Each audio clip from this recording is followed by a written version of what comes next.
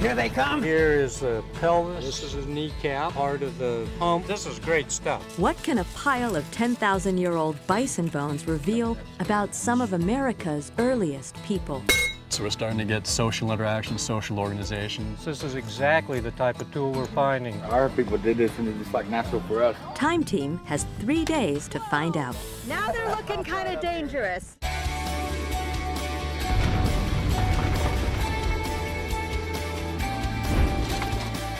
Shot! Joe Watkins, Alan Macca, Meg Waters, Paper. Chelsea Rose, Jeff Brown, and me, Justine Shapiro. Together, we are Time Team America. For 3 days, we bring together the top scientists with the newest technologies to help solve America's greatest archaeological mysteries.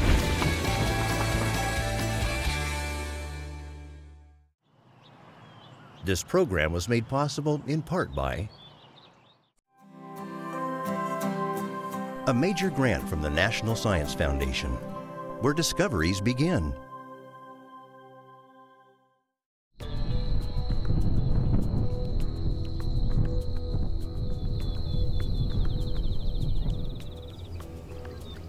It's not easy to get to Badger Hole in northwest Oklahoma. We're miles from the nearest town, which is one reason the bones of Badger Hole went unnoticed for so long. But Dr. Liebeman's discovery of a massive bison killing field caught Time Team's attention because it's over 10,000 years old. This could be one of the largest and oldest bison killing fields ever found. These bison were massive, dangerous animals with horns out to here, and the people stalked them on foot because there were no horses here at the time, and the bow and arrow hadn't even been invented yet. So who were these people, these Paleo-Indians, some of the earliest inhabitants to North America, who, against all odds, figured out how to kill these powerful animals?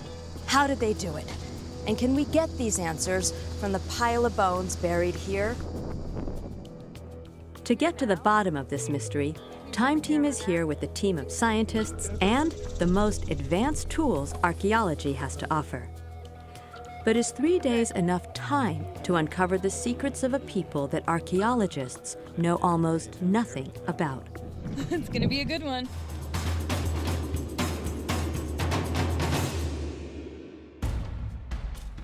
The bones Lee discovered come from a now extinct prehistoric bison species called Bison antiquus that was 25% larger than the bison we know today.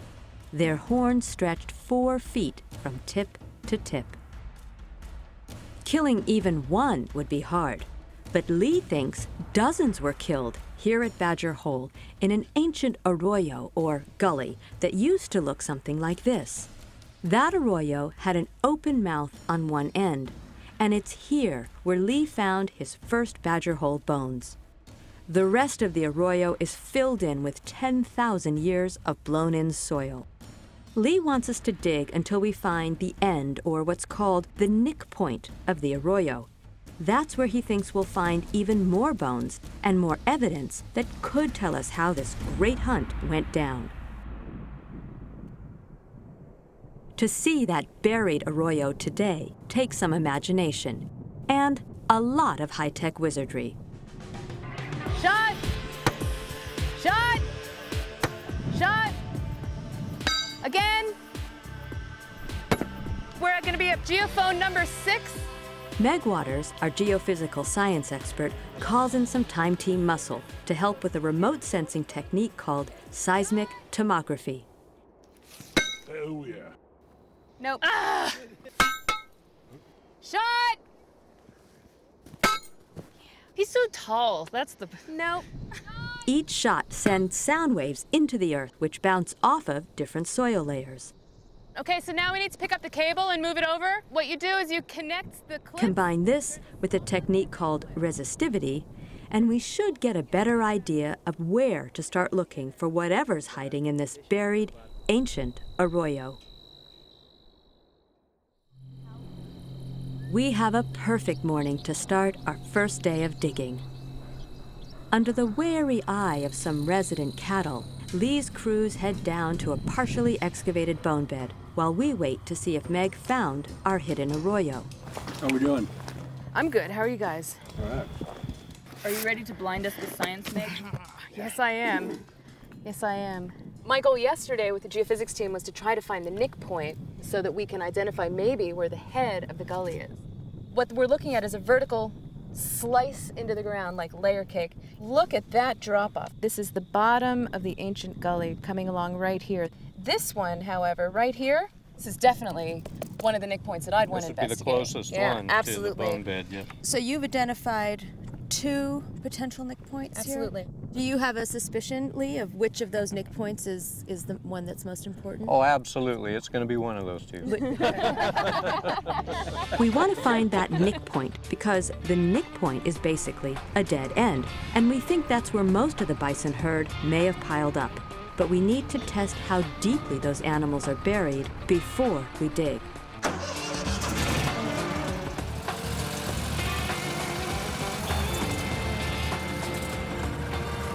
God, does it always go down that easy? No. This is just through this top sand, so this is... Like butter. This coring machine literally drills down through time. Radiocarbon dating of the soil in the bone bed at the opening of this arroyo tells us that it's about 10,000 years old. So we're just looking for soil that matches it. So what does this say to you, Lee? You know this dirt pretty well? We got a little ways to go. Okay. Hook it up, Steve. After 15 minutes, we hit soil that matches what's in Lee's bone bed, but it's deep. At this point, then, the decision has to be made, is it worth doing another core hole, or do we want to just bring in the backhoe and go ahead and open up? That is so easy to identify. We're going to be able to go to that. We can stop at this level and not really run the risk of tearing up a bone bed. I think that's one of the big concerns about using a backhoe. Based on previous tests, we don't expect any bison bones in the thick topsoil, so we feel comfortable using a backhoe to get us quickly down to that 10,000-year-old level. We leave the big dig to a guy known around here as Dozer Dan.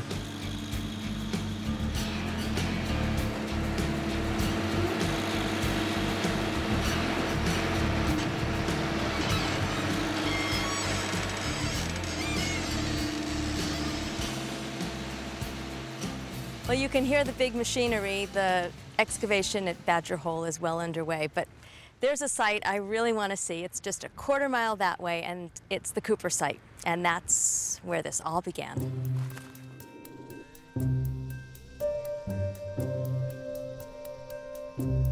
To reconstruct exactly how the Paleo-Indians pulled off their great hunt, we need to sew together evidence from all of Lee's digs.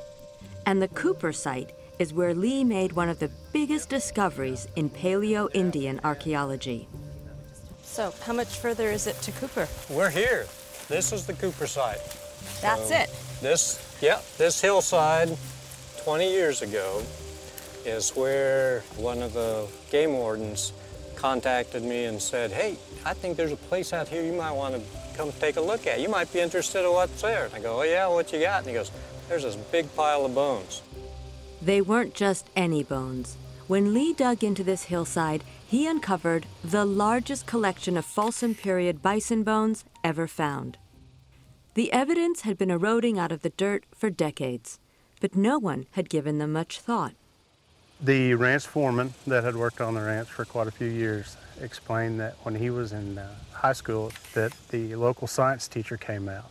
At that time, he determined they must have just been cattle bones, just plain old cow bones. Do you think he really thought they were just cattle bones? I don't know. Science teacher, he right? might have done it in the sake of preservation of the site, definitely. But, you know, the locals from that point on thought, well, it's cow bones, so they didn't mess with them. And, you know, I think it saved the site.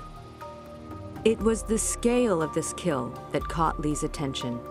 Here were 78 prehistoric bison, including many complete skeletons, that came from 3 kills over several years. This was a different kind of hunt. Earlier Paleo-Indians, including the Clovis people who first arrived in the New World around 13,000 years ago, were known mostly as opportunistic hunters who used spears to bring down lone animals. But sometime during the Folsom period, which began around 11,000 years ago, hunting took a great leap forward. The Folsom-style points and tools that Lee found littered among the bones at Cooper mark some of the earliest evidence of a radical new technique, in which large numbers of animals were somehow led to a pre-chosen killing ground. But Lee's biggest find was still to come. I was working along this leg bone and there was something underneath it, and right there is this bleached white skull with this brilliant red zigzag painted design coming right down its forehead. Every archaeologist's dream. What's known as the Cooper painted skull is thought to be the oldest painted object in North America. It's now a centerpiece of the Paleo-Indian exhibit at the Sam Noble, Oklahoma Museum of Natural History. A replica skull encases the painted fragments. Reassemble the pieces, and the skull would have looked something like this. Could it represent some of the first evidence of hunting ritual among Paleo-Indians? And we have to consider this, more than 10,000 years ago, these animals were massive, much bigger than the ones we see now. And these were the kings and queens of the plains, right? And so, you know, the idea of celebrating these things, of hunting them, of bringing them into their lives, of actually consuming them and making your life out of theirs, I mean, this is a very organic, very complex, you know, kind of thing. So, yeah, I mean, the bison were fundamentally important, probably deified. Back at Badger Hole, we're not finding anything like the painted skull. We're halfway through our first day, and we'd settle for just finding some bones.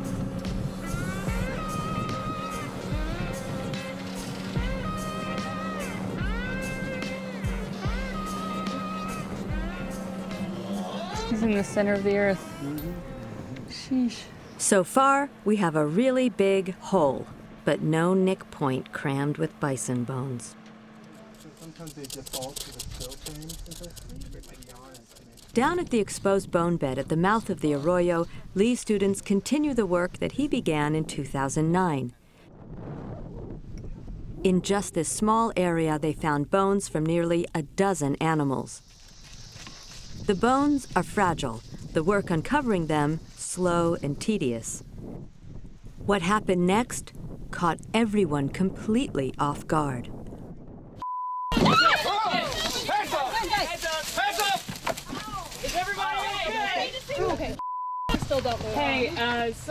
About a dozen cattle spooked on the open range above where we were working. It's only by chance that Lee's team escaped serious injury. We haven't had this conversation, but I'm a wilderness first responder. Tom came off the very top, right down into the dick, scared the daylights out of me. Yeah, it was like a mini stampede, huh? Oh, it was. Going the wrong way. All right. Why do you think they got spooked? I don't know. Some spirit of a bison or something? Who knows with cattle? Our crews were only a little worse for the wear, but we had to ask, why would a cow jump headlong into a 10-foot pit? Were the Badger Hole bison driven over cliffs to their deaths, just like this? Lee says no. But to understand why, we need to see how a real bison herd behaves. So we head east to a preserve near Pawhuska, Oklahoma, where bison still roam free. You must be Bob. Good morning. Good morning.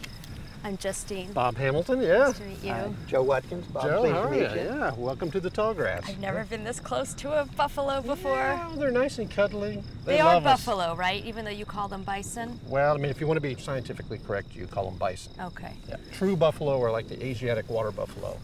Can we get any closer to the bison? Is it Well, this is probably about as close as we should go on foot. They're a little unpredictable and ornery, you know, so we should probably really get in the truck.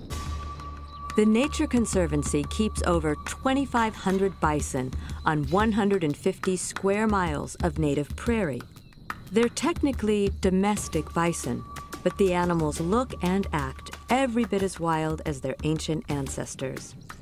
Wow, they move fast. She's just loping along. Yeah. Gosh, that's beautiful. They Ooh, want to okay, ride. now they're looking kind of dangerous. With those horns, it's really sweet to see how the babies are with their mamas. Like the cows are really protective, aren't they? Well, that's a very strong relationship there. Now, you don't want to try to get in between that. These animals are enormous. Some weigh almost 1,800 pounds. These modern species of bison are direct descendants of the ancient bison of Paleolithic times. And just like their ancestors, they stick together for protection. If you had to hunt them on foot, you can see how it would be hard to get close for a kill. So, how did early hunters do it? Now, when I came here, I imagined Native Americans on horseback hunting bison with bows and arrows, or like we saw with our cow, maybe driving bison over a cliff. Those were effective and efficient ways of killing bison, but Paleo-Indians had none of the advantages of more recent Native American tribes. It's different. 10,000 years ago, no horses. No horses. Bow and arrow hadn't even been invented yet. So they were doing it on foot, and they spooked them. It may be another 3 or 4 days before they could get them positioned to where they could have a successful hunt. If you watch the herd long enough, you can see what might be perceived as a weakness. The herd is actually a lot of small groups moving together, and these small groups follow a leader, usually a mother cow. This herding behavior may have presented our hunters with their opportunity. So you could probably pick out a group, follow it for about 3 days, try to see if you can maybe focus on a group that's near one of the arroyos that you want to use as part of your hunting.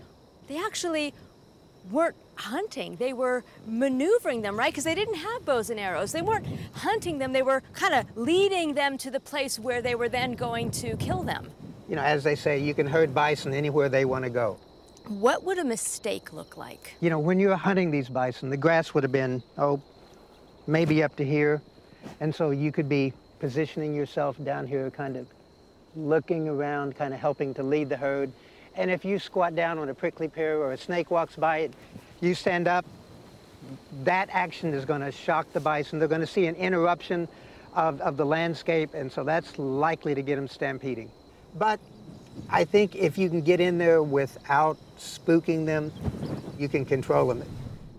If Paleo-Indians could control them, they might slowly separate a small group from the herd and prod it toward a specific arroyo like Badger Hole. It's a good theory, but do the bones provide the evidence we need to prove it? If the answer is in the hidden arroyo, it's still eluding us. So you know how this morning everyone was real optimistic that we were going to find the nick point within a half hour or an hour, and we got all this big equipment out there to look for it, and the day is almost over and we haven't found what we think is the nick point. So people are a little nervous. We head into the evening, determined to come up with a new plan to get to those buried bison bones by tomorrow.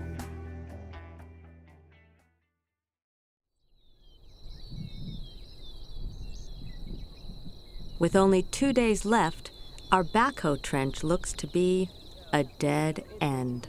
I mean, this is like 20 feet down. Yeah. Even if we would have found the bone bed, we couldn't access it in the time we have, because you'd have to basically excavate off this whole terrace to make it safe enough to get in there. Right. But I don't want you to think we didn't find any bones. You found bones? Yeah.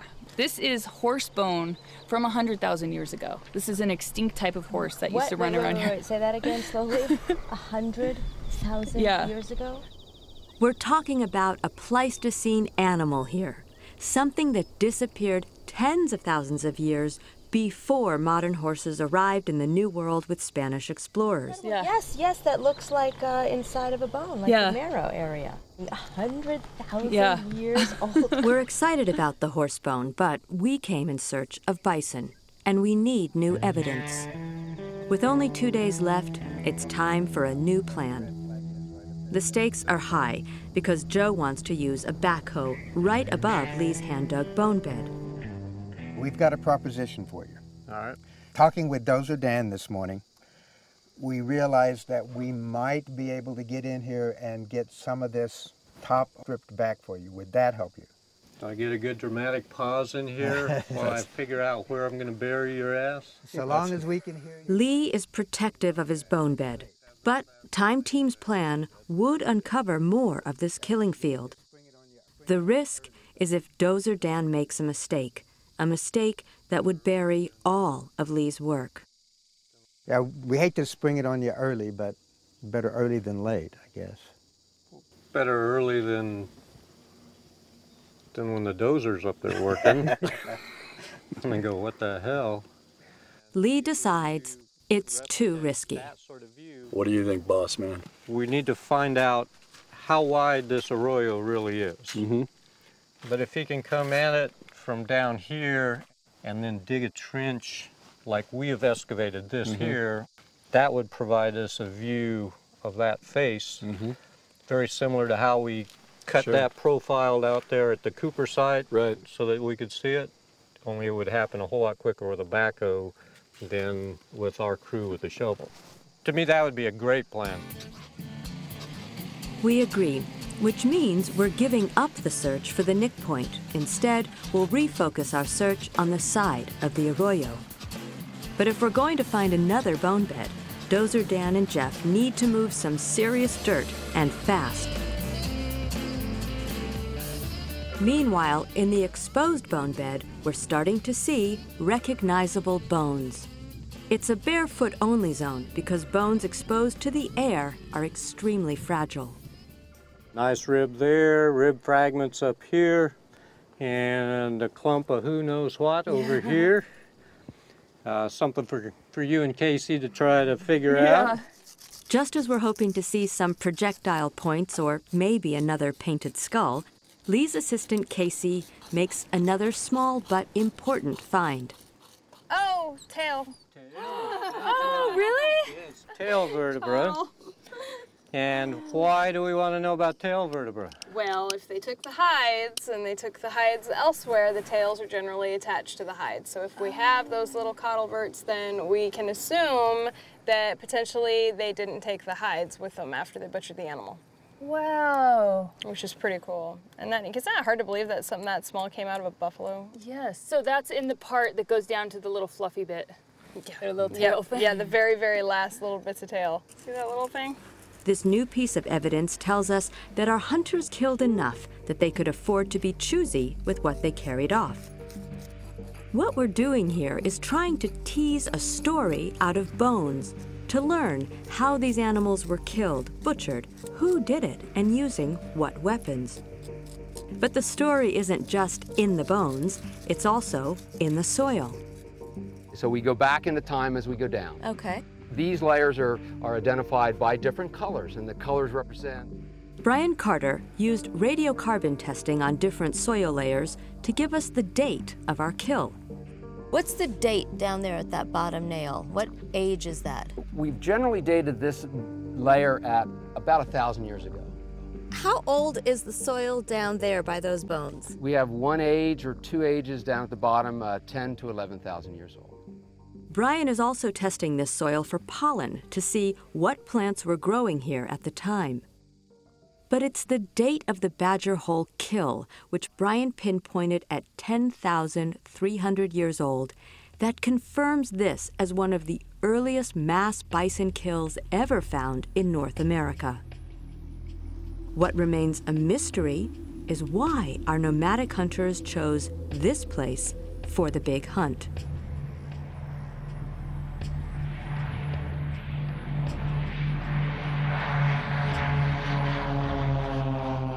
Just went over the middle of the site. We're now beyond it. Yeah, we're cutting back to the north now, and this area that, if you look back down to your right, that's the Beaver River. Okay. And so that's where we just went over to where the site is.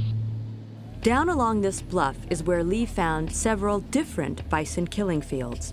He only found them because the modern Beaver River eroded into the buried arroyos or gullies, exposing the bone beds. But with something called LIDAR, we can find even more hidden ancient arroyos that may have been part of this complex of killing fields. So this will be really interesting in the LiDAR data because I can see a little bit of the topography with my, eyes now, of course, but to look at that in 3D and manipulate it will be interesting. Lasers scan the ground surface, creating a map that renders trees and other distractions invisible.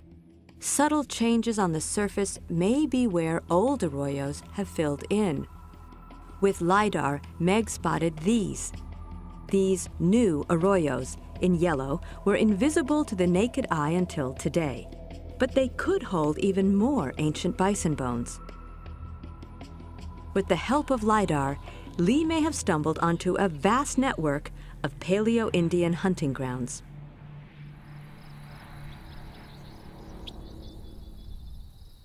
What I really like about being over here with the radar team is we've got the Cooper site is right over there.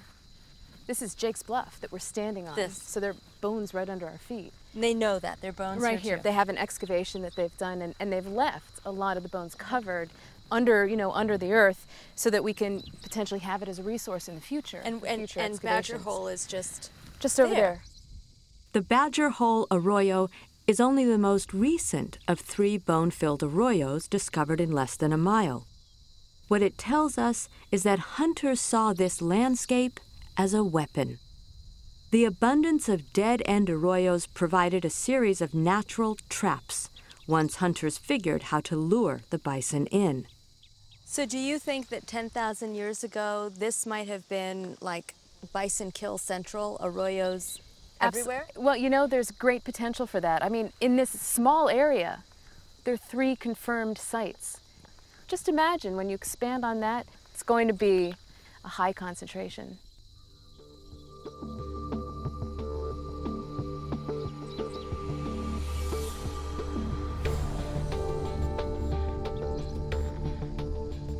Mapping the full extent of the Badger Hole bone bed is turning out to be a bigger chore than expected. Jeff's job is to keep an eye on the backhoe for signs of any bones that turn up. We only have a day and a half left, and we're still waiting. Fortunately, the skeletons in Lee's original bone bed are starting to reveal their secrets. These are parts that are still in place. Here is the pelvis and a hind leg coming out, so we have the thigh bone moving into the tibia, and we have ribs and part of the hump. That's the kneecap? That's the kneecap. The story that I'm piecing together is what you have in the right bone here. bed. Absolutely. Yeah. There's lots of information here. And are you finding on any of these bones evidence of butchering here at the site? So far, the only ones that have cut marks on them have been some of the ribs. Like this rib coming across here, and then we have some ribs down over there. Those are the only places that we're seeing any sort of butchering marks. Cut marks tell us that these bison didn't die here of natural causes. They were killed, then butchered in place. Lee mapped cut marks on a bison from Cooper site and used modeling to show that the paleo hunters targeted the choicest cuts of meat. But how were a small band of hunters able to kill so many huge animals in one place? Why couldn't a herd of massive bison escape people hunting on foot? Joe asked Paleo-Indian expert Adrian Hannes to join him for a hike not far from Badger Hole. He and Adrian had an idea. They wanted Alan and I to help illustrate. This is an arroyo. And that's the nick point. That's the nick point. That's what we augured for. That's what we put down those 20-foot backhoe trenches for. That's what Lee is looking for. This is it. This is an arroyo. So we have our arroyo, which probably looks a lot like Badger Hole 10,000 years ago. Our question is, how did the Paleo-Indians use it? Because these people had no horses, they were totally pedestrian, they were walking everywhere they went. And they, so this is an entrapment, and it was an ingenious strategy. To give you a good idea of how this might have looked, I'm going to become a lead cow bison, and I happen to have a 2-year-old bull over here behind me, we are going to demonstrate how this thing would have looked. If Joe and Alan are the bison, that means Adrian and I are the hunters. Based on what we saw at the bison preserve, Joe thinks paleo hunters spent days steering a small herd toward the mouth of the arroyo and then spooked them toward the nick point. They'll be bellowing. And here they come. And now!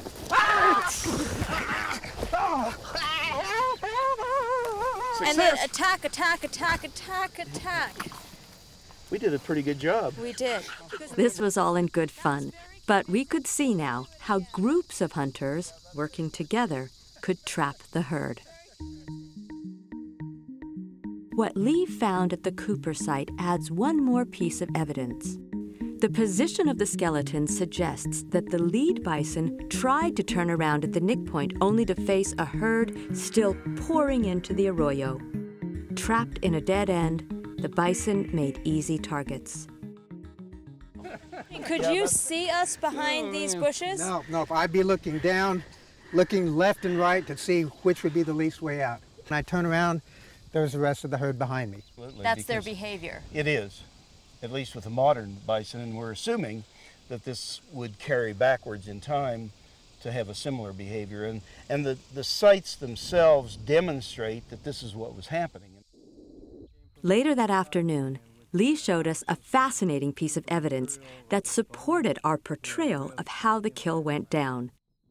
This is a rib, and this whole impact here is from the projectile point slicing through. And when you put this in the correct anatomical position, it shows us that on the point that came through, that it angled down just like this, glanced through that, and continued on in. There's actually a fragment of the projectile point edge embedded in the bone. So we see dramatic impact fractures, sometimes right here on the stone projectile point itself, and we see impact fractures on the bones. And it can tell you the angle of the thrust of the spear from up above. So we're getting information about actually where they were on the bluff, the angles they were using. The position of the hunters to the animals. The animals are in the gully, the hunters are up here. It's convincing evidence for how hunters on foot could safely mount their attack on the herd. But Lee's theory is that bands of Paleo Indians came from all over the region and worked together to pull off the hunt. He showed us projectile points he found that make his case. None of these are locally available materials. And so the people bringing them and using these points had to get this material elsewhere and bring them here. We brought in a new piece of technology to test Lee's theory. XRF, or X-ray fluorescence, uses X-rays to read the mineral elements in stone points. Match the minerals to known Paleo-Indian quarry sites, and you've sourced the stone. It's a technology that does in minutes what used to take months. We have, say, an iron content of 163 parts per million, milligrams per kilogram. We have calcium at 198. Potassium at 482. This point is made of a rare flint called alabates, and there's only one place in the country where you can find it, and it's in Texas, 150 miles away. And the other points come from Kansas and distant parts of Oklahoma. For what we know about the population levels 10,000 years ago in North America, there are small bands of people that are fairly mobile, and if we can demonstrate that these guys are coming together to make these kills, then that's a development that we don't normally think about when we're dealing with these early groups. Right, so we're starting to get social interaction, social organization. We're starting to figure out who are these people. Absolutely. Amazing, I love it. This is called flint knapping. It comes from a German word. It just refers to using the conchoidal fracture of the stone to predictably chip it in the way that you want so that you end up with a sharp-edged tool. We stopped by to see archaeologist Ian Thompson for a demonstration of how Folsom tools were made.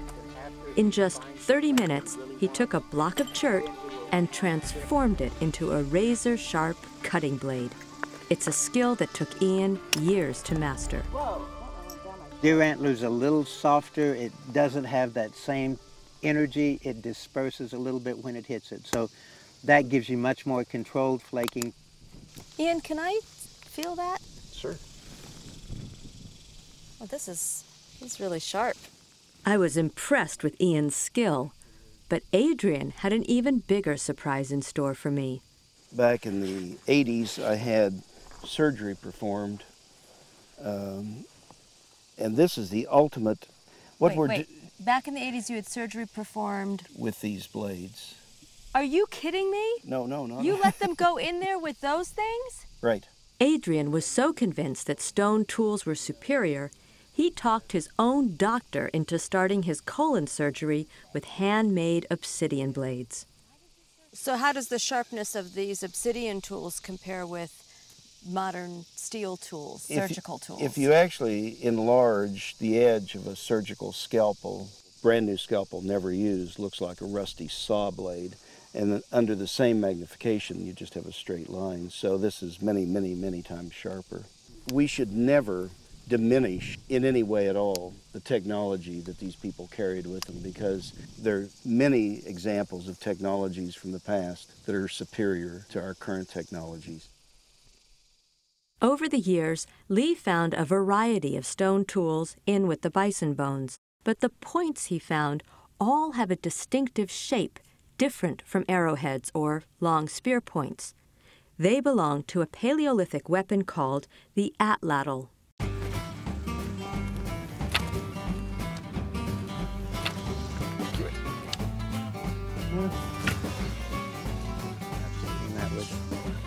This is how atlatls were used. Well, it's our attempt at it anyway. The atlatls used by Paleo-Indians 10,000 years ago were a big improvement over the simpler throwing spear because of this notched handle. It's like a launching thing.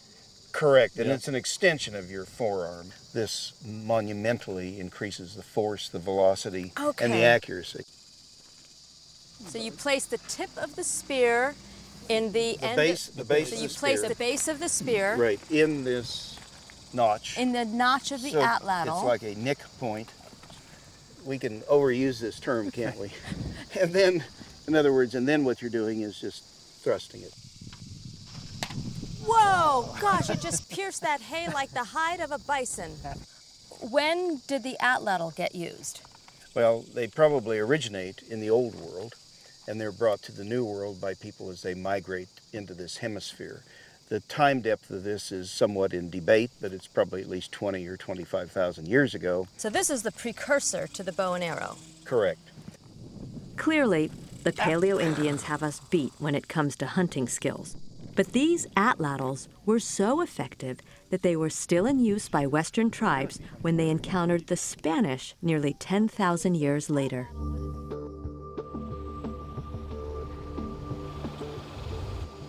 So we have the weapons and an idea of how the hunters attacked, but there's still a missing link. Since bison migrated and spent most of their time on the open plain where they'd be hard to kill, how did paleo hunters know when bison would come within range of these specific arroyo traps? And it's about 2 centimeters wide. One critical piece of evidence may hold a clue. This is a bison jaw. And if we can safely extract the teeth, tests could tell us what this animal ate and maybe where it grazed throughout the year. But removing it is a delicate operation. On the sides of the arroyo, we can be a little rougher. Dozer Dan is still working through the slump of topsoil in search of the sides of the Badger Hole Arroyo. We're already well into day 2, so we're feeling the pressure. This is so exciting. But just shy of 5 o'clock, Jeff calls us in. Oh, I can't believe I wasn't here when you found it. Yeah, right at the end of the day. Oh my gosh, I know, Always perfect have timing. that way. In the sidewall, the white. The white, oh my gosh. And we have quite a few other bones with it. When the backhoe I mean, brought after 'em out. all of this, you must have been just thinking, All day. But Dozer Dan has a good eye. And so we do found you, it. Jeff. That's awesome. The bones are in soil that's sloughed away at the mouth of the arroyo over the centuries, so they're in a bit of a jumble. But at least we now have a better idea of how wide the arroyo was 10,300 years ago. And finding more bones only adds to the evidence that this was one very big bison kill. But with only one day left, we have to kick our work into high gear in order to tell the story of what happened here.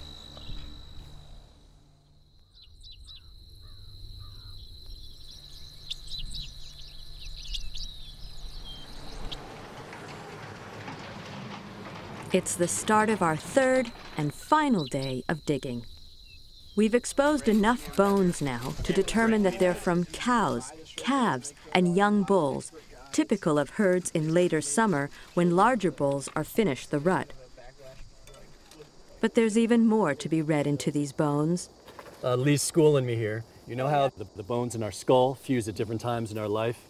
We can tell the age of bison by what point the toe bones are fused. Check this out. This So is inside cool. the hoof. Yeah. The hoof would be laying right here.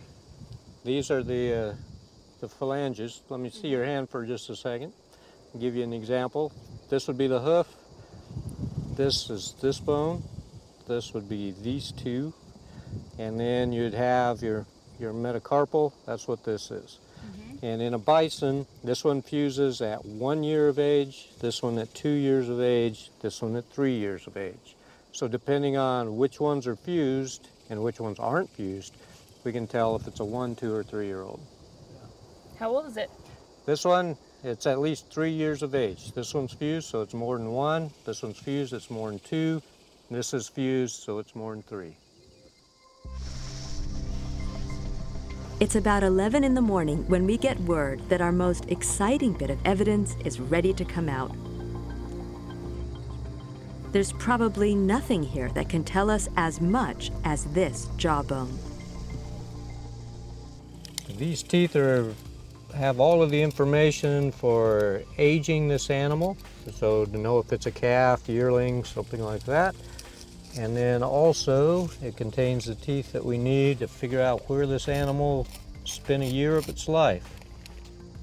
We're feeling a bit like crime scene investigators now, because tests on this jaw could reveal vivid details about the environment this bison lived in up until the moment it died. Turn it around the other way, please. Yes. A little more. Okay. Got him.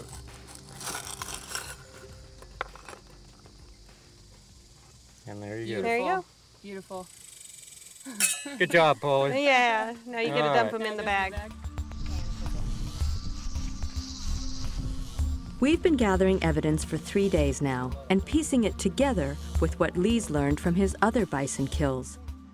It's time to head to Lee's science war room to see how our story's coming along. Our storyline has been that we have these Folsom hunters coming up here, running a fair number of bison into these dead-end arroyos and making these kills. For this to be successful, we have to have a couple of things happen. One, we have to have the hunters, we have to have arroyos, and most importantly, we have to have bison. From the bones, we now know that the bison Lee found were a supersized bison called Bison antiquus. They were the survivors after the mammoths, camels, and horses of the Clovis period died off. What killed those other great beasts is still in debate among scientists. But what we know is that by the Folsom period, bison had almost no competition on the prairie. We know this because Lee tracked changes in the amount and type of pollen in the ancient soil. The highlighted area here means that we are getting an explosion of grasses. Grasses, okay, and that's exactly when the bison were flourishing, right? Correct. Bison had prime grazing around Badger Hole 10,000 years ago. But bison migrate. So how did the hunters know when bison would be in the area? That answer lies in the bison teeth, which were sent off for a specialized test called laser ablation. We look at the enamel in the teeth, and the trace elements in that enamel will allow us to put those bison on the landscape. And that as they move from one spot, say up here in northeastern Oklahoma, one of the key elements in that region is lead. Lead, okay. And so if we find in a particular part of the enamel a high incidence of lead, then that would suggest that that animal at some time had been eating up here. Okay. And so we will be able to map that bison as it moves across the landscape for that 1 year. Isn't that incredible? So finding teeth is like finding gold. Oh, absolutely. Wow. Just think what a gold tooth would do for us. But we'll go with this. Results from one tooth read like a page from a bison diary 10,300 years ago. That is incredible. The bison then wintered in East Kansas. That's right. From the enamel, they know where the bison wintered. Yep. That's amazing.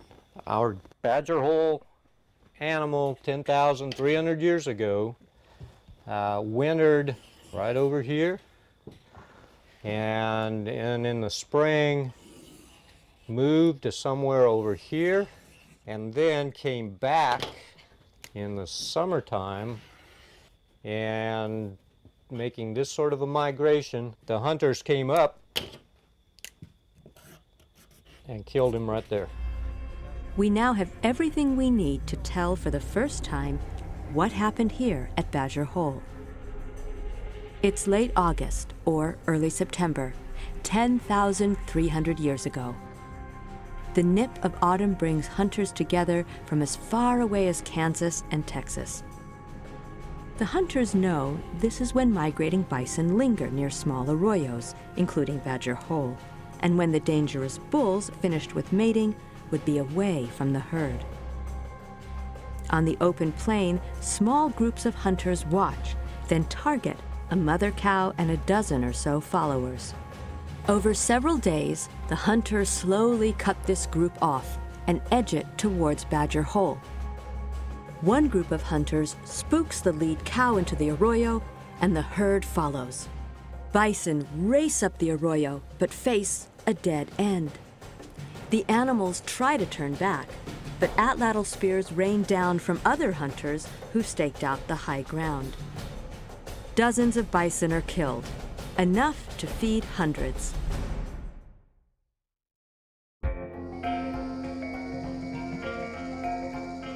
Our dig and our story is almost complete, but there's one more thing we need to do.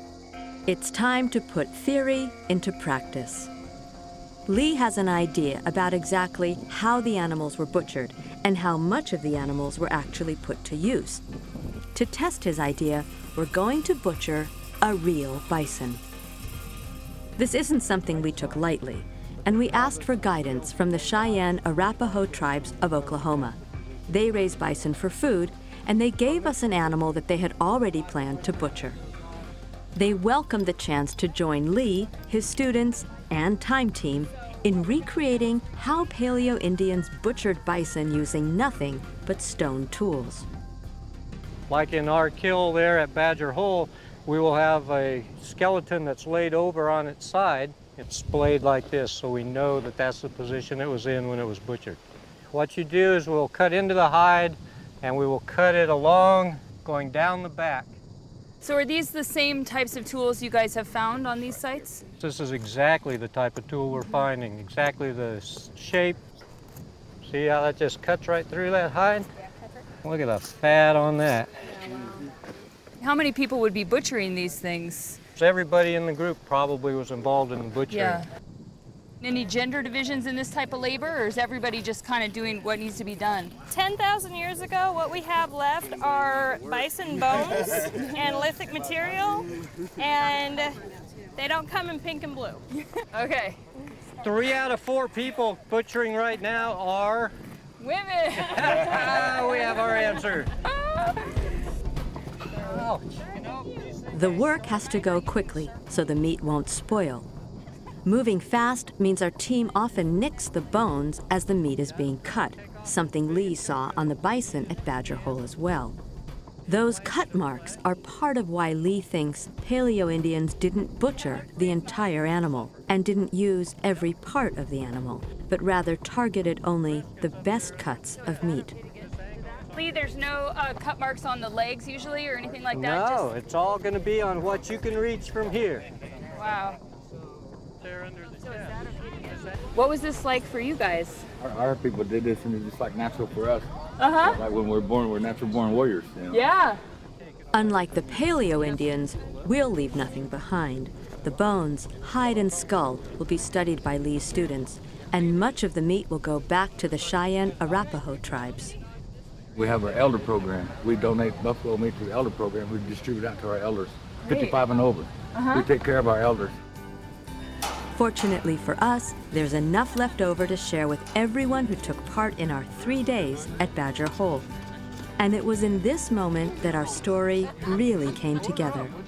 While our story has largely been about the death of a great herd of bison, for Paleo-Indians, a feast like this would be cause for celebration. After 3 days of digging, did we get what we came for? Did we learn something new about these ancient people and the world they lived in? We saw reconstructed climate, reconstructed environment. After that, you get insight into the people, which is what this is all really about.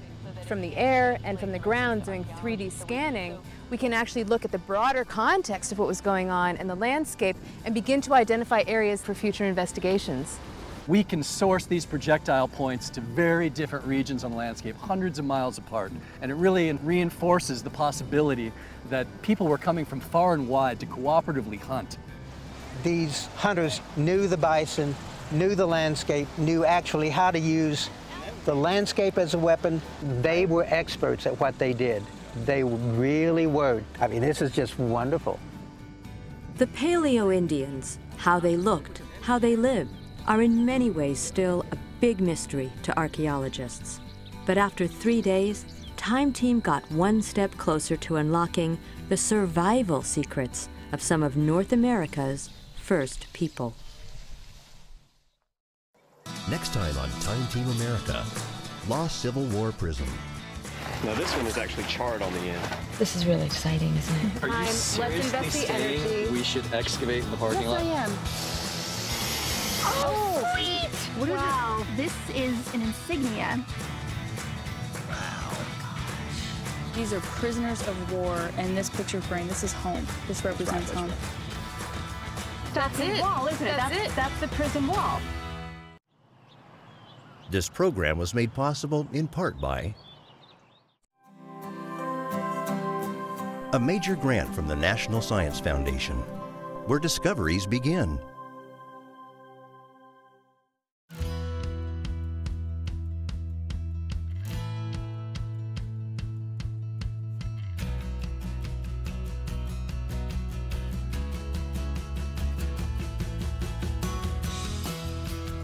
Learn more on the web at pbs.org/TimeTeamAmerica, where you'll find an in-depth look at the science and technologies we use, web-exclusive videos of the team, and highlights from our Archaeology Field School for Youth.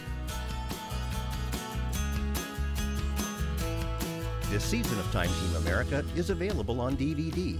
To order, visit shoppbs.org or call us at 1-800-PLAY-PBS.